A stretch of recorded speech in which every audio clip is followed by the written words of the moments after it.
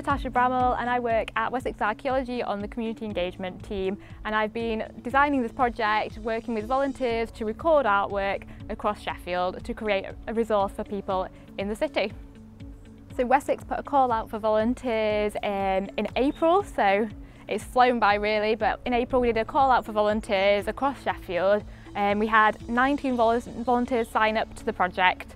And then we did inductions for those volunteers. So we all went into the town centre, had a coffee, and we looked at how you record heritage assets and how you use the map and all the technology behind it. And then we let the volunteers loose, recording artworks for 3 months. And then we've had a lovely celebration day today where we've got everyone together and people who have been interested in the project to have some nice food and to say a few words about the project, what might happen next, and just celebrate what we've done so far.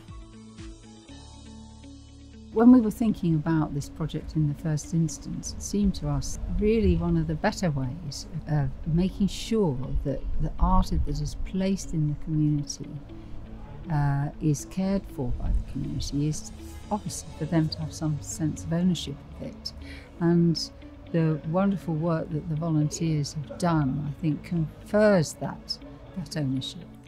It's great to have people from across Sheffield get involved with this, and we're quite lucky that our volunteers are from all over Sheffield because they're the ones that know their communities. They know where their artworks are, so they can go across Sheffield and find ones that we wouldn't know about.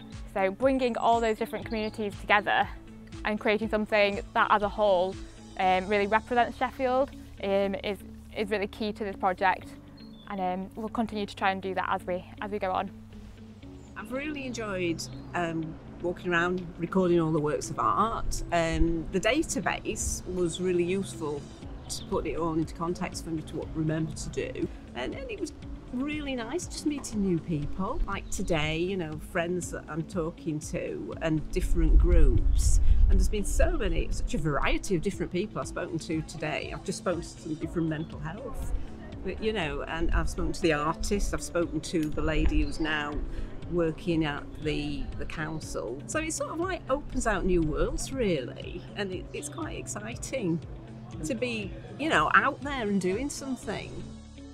Just when you're out and about, just taking pictures and stuff, and random strangers, they'll just come and get involved and just be happy to ask you, what you're taking pictures of. They'll come and give you information about, the sculpture you're taking pictures of, and you just start chatting, and it just reminds you that, everyone just wants to connect really, especially after this time of COVID. People are just happy to talk and, make relationships. So it's really about community, I suppose.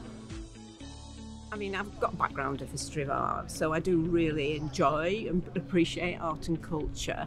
And it's sort of reaffirmed for me that, I can go out there and still do it, because it's been dormant for quite a number of years, and it sort of spurred me on to be wanting to be more involved with the artistic community again, I think.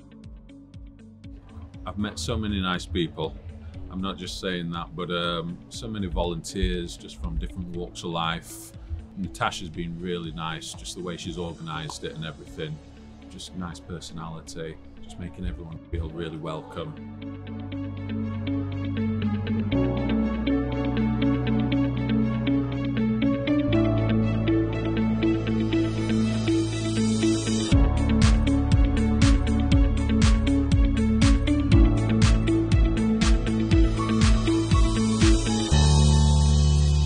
I'd do it all again, not just saying that because I'm on camera, but yeah, gladly.